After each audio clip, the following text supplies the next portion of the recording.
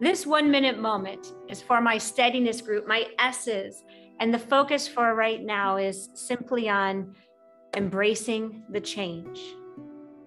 You see, one of the secrets that they find in the most successful people are the people who anticipate that things will not go as planned. And it's not to be cynical or negative.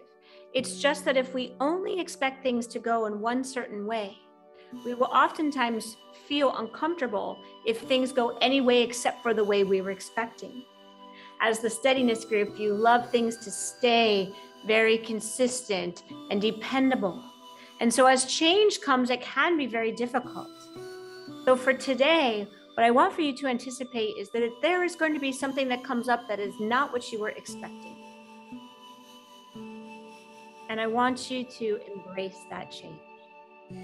I want you to look at that change not as a threat, not as something that is getting you off course, but that is something that allows you to drive your curiosity. What could this do? Maybe this could make things even better. So I want us to take 5 breaths, and we'll start off by just saying on the exhale, embrace the change. Embrace the change, or look for the change, or whatever it is that might be authentic for you, but really just empower our brain that we're going to look for that change today, that it's okay, that if life doesn't go exactly steady state, we will embrace the things that come that we weren't expecting, and we will handle them. So let's take 5 breaths together, rib cage lifted, back is tall. Inhale, and on the exhale, embrace the change.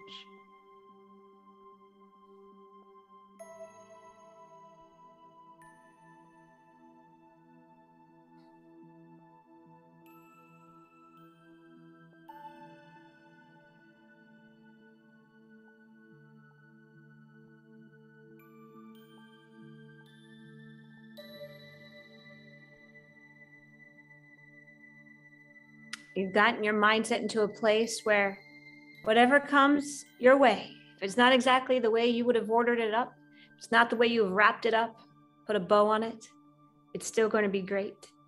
And you're going to embrace it. Thanks so much for hanging out with me for this 1 minute moment. Namaste. Go have a great rest of your day.